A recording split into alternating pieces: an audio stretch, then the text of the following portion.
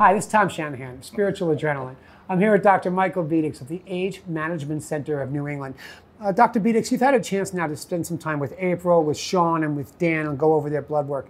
What common issues did you see in their blood work that you see in the blood work of other people who are in addiction recovery?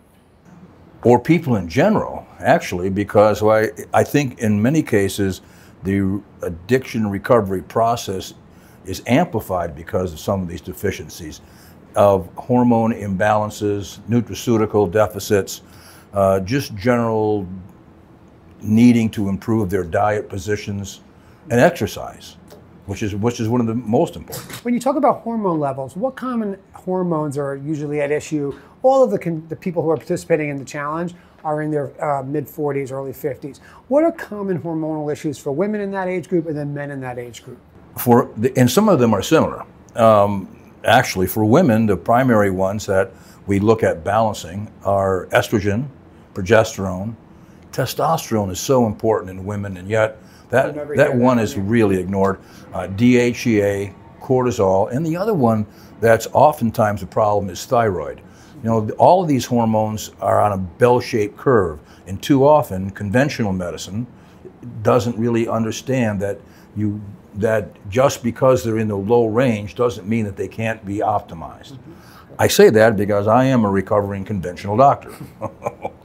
And I know that if we do improve the balance, that we're going to improve the outcome of the challenge that you're... That's awesome. And thank you so much for donating your services at this point. You know, Dr. Bedecs has taken the blood work of our participants. He's met with them today to go over their blood work. He's going to make certain recommendations to them, and then 6 or 8 weeks come back and we'll figure out if the blood tells the truth. What's your line that you always... the blood doesn't lie. It doesn't lie. So we're going to find out from 6 to 8 weeks when we make some modifications to their exercise routine, to their nutritional routine, and their overall lifestyle, whether or not we can turn things around. Right, and I think that the 6 to 8 week mark is because it takes someone who's testosterone or hormonally deficient, it takes about that amount of time for the receptor sites to get balanced up again.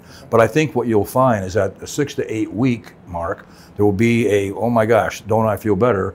If you go out a little bit further to 12, 16 weeks, now you really start seeing some changes from an exercise standpoint in body contouring and health and endurance. Awesome. Thank you so much, Doctor. If you're interested in working with Dr. Bedecs, we're going to show his website at the end of this video. I also taped a whole series of videos with Dr. Bedecs a few years back that are on the Spiritual Adrenaline YouTube channel, so you can check those out as well. Thank you so much, Dr. Bedecs. No, Tom, it's my pleasure. I'm looking forward to moving along with you. It'll be great.